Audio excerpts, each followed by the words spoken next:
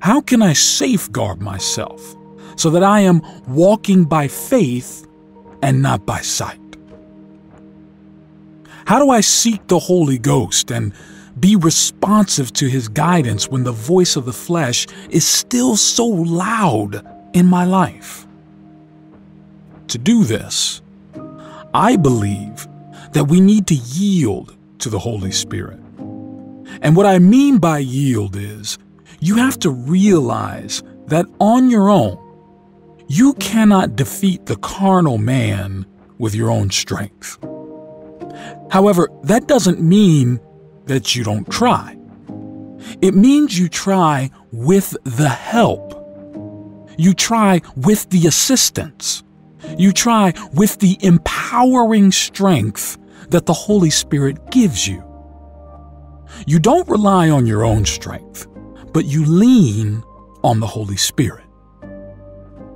Philippians 1 verse 6 says, "Being confident of this very thing, that He who has begun a good work in you will complete it until the day of Jesus Christ."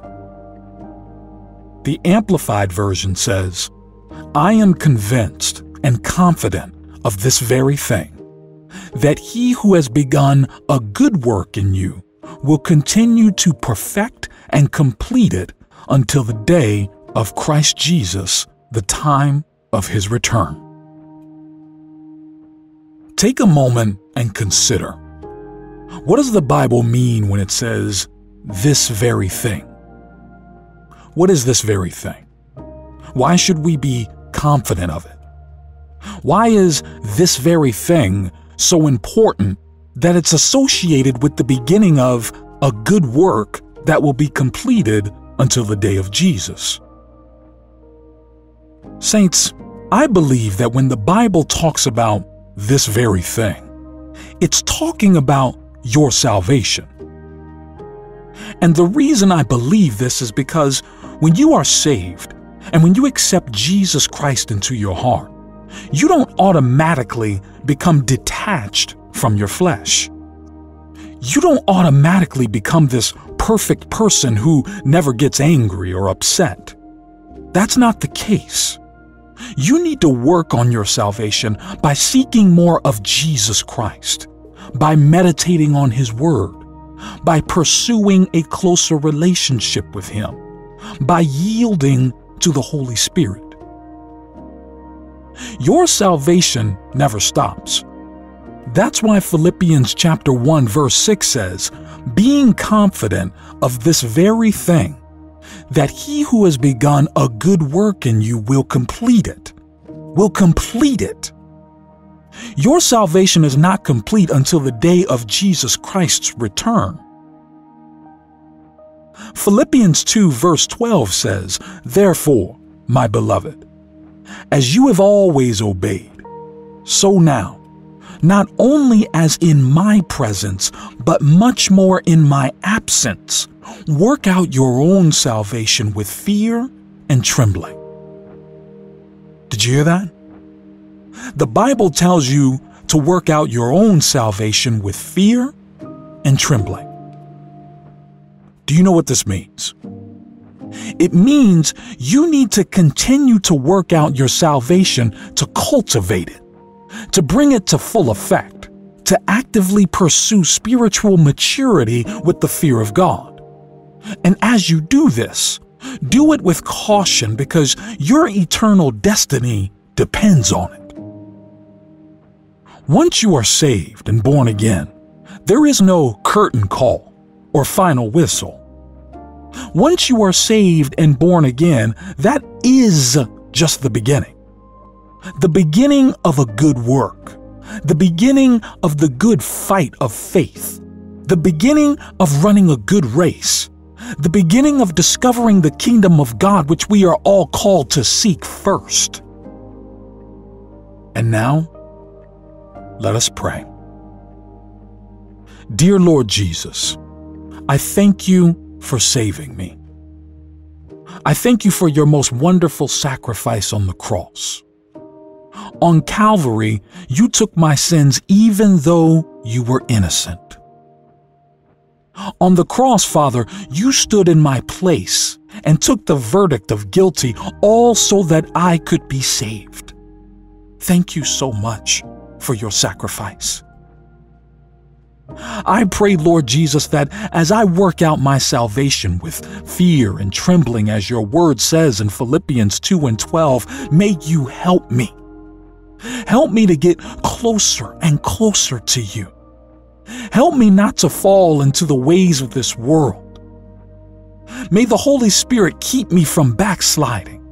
Fill me with a holy fire, a righteous desire, and a pure passion, Lord.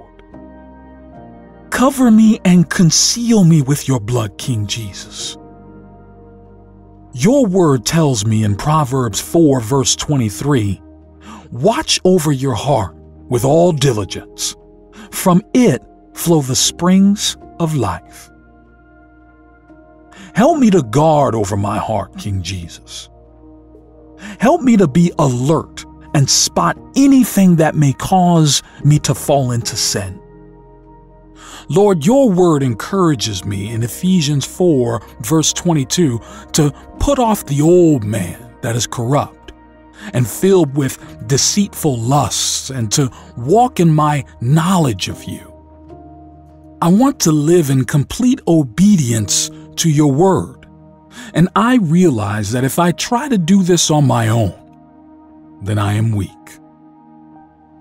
I need your grace and forgiveness, Master, because for too long I have allowed sins to become lifelong habits that are now so hard to break with my own strength.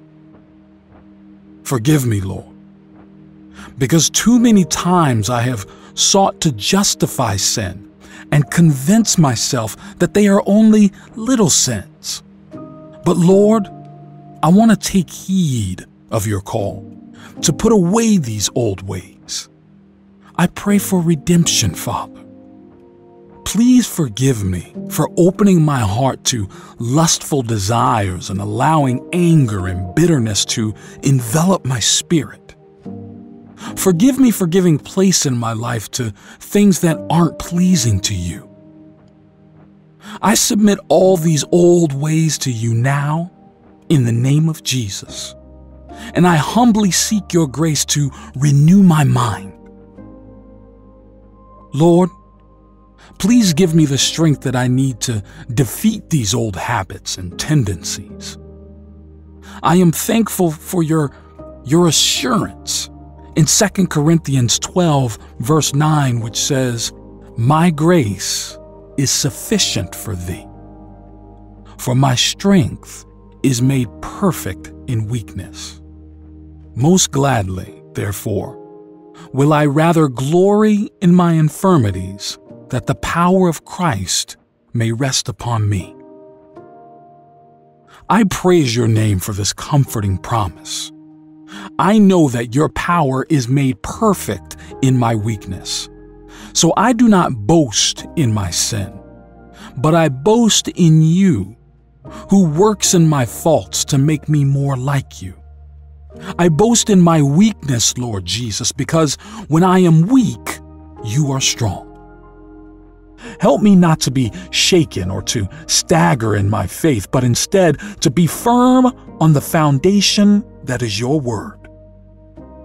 I thank you for listening to my prayer. In Jesus' name I pray. Amen.